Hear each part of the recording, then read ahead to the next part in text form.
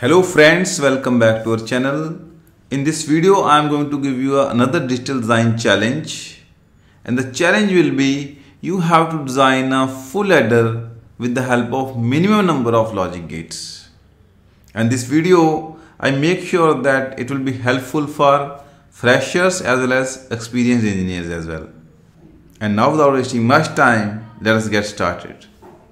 Friends, as we know that a full adder has three inputs A, B and C in and two outputs sum and C out. And this is a truth table of a full adder. I am not going to dig into these details. If anyone wants to know it, please read it online. And from this truth table we can easily derive these two equations, and for sum it is A XOR B XOR C, and C out will be AB plus BC plus CA. And my recommendation is every digital design engineer should remember these two equations. If any question is asked or at the time of design we need these two equations, we should not derive it from the truth table, we should remember them. It is expected from all the engineers. Now if we remember it, my next question is how will you implement it with the help of logic gates? Friends, very easily any one of you can design it like this. This is the sum equation, this is the carry equation. Sum is equal to A XOR B, so first XOR gate, then again we will put another XOR gate where C will be added, so A XOR B XOR C is equal to sum.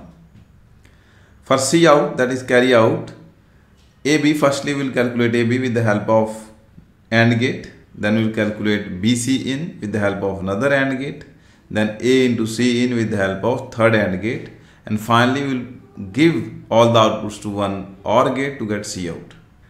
But friends, this is not enough from a full adder implementation.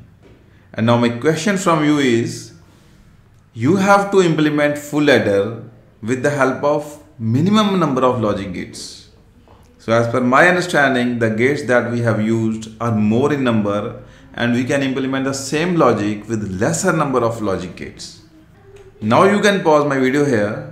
Try to think of its answer. If something comes to your mind, please write it down in the comment section so that we can start a discussion there. And I will publish its solution in the upcoming videos. So those who are interested to know its solution, please don't forget to subscribe my channel and press the bell icon to get the notification of all the upcoming videos. With this, I am going to end this video. I hope that this would be quite informative for all of you. If you also like this video, please press the like button and you can share your feedback in the comment section. Thank you so much for watching and your time.